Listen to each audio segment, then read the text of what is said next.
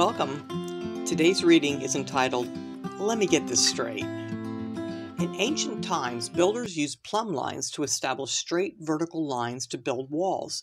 That was their standard, the usual way to build buildings. If builders didn't use plumb lines, they risked building crooked structures. Today, builders use laser plumb lines. Before Jesus came to earth, God showed the prophet Amos a plumb line to illustrate that Israel had gone astray.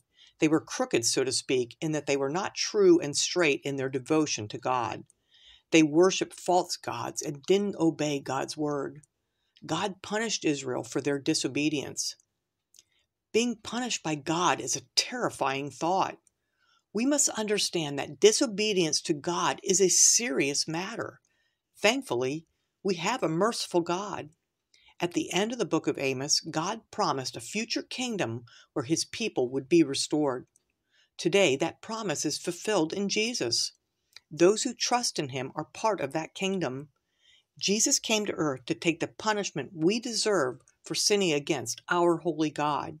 Yet, even when we ask God to forgive our sins and be our Savior and forever friend, if we try to live our lives apart from God's word, our lives will be crooked.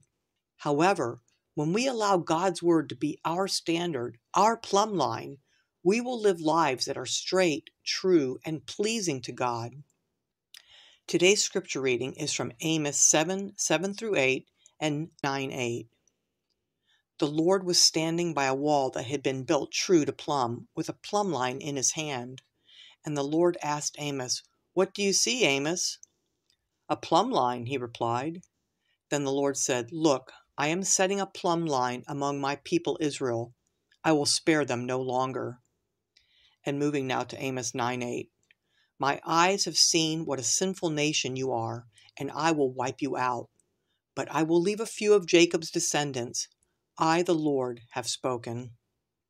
Let's pray. Dear Lord Jesus, we know that we put many things ahead of you. Our devotion to you is crooked. We do not measure up.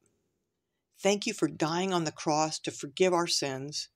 Thank you for rising from the dead to give us eternal life. Help us to live lives that are straight and true to your word. Help us also to love other people and tell them about your love and forgiveness. In Jesus' name we pray. Amen. Thank you for listening. I'm Sarah Keith, and today's devotional was provided by SundaySchoolNetwork.com.